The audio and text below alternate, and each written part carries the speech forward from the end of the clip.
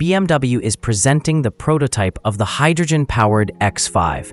At the same time, the company is announcing additional versions of the model, including battery electric, plug-in hybrid, petrol, and diesel. As part of the HyMoS initiative, Hydrogen Mobility at Scale, BMW is supporting the development of hydrogen ecosystems and refueling infrastructure. The first pilot program will launch in Germany in 2028 with the BMW iX5 Hydrogen. This prototype features BMW's third-generation fuel cell system, developed together with Toyota. The new system is more compact, more powerful, and more efficient, offering greater range while reducing energy consumption. Prototype production is already underway in Munich and at the BMW Group plant Steyr, with further components supplied from Landshut.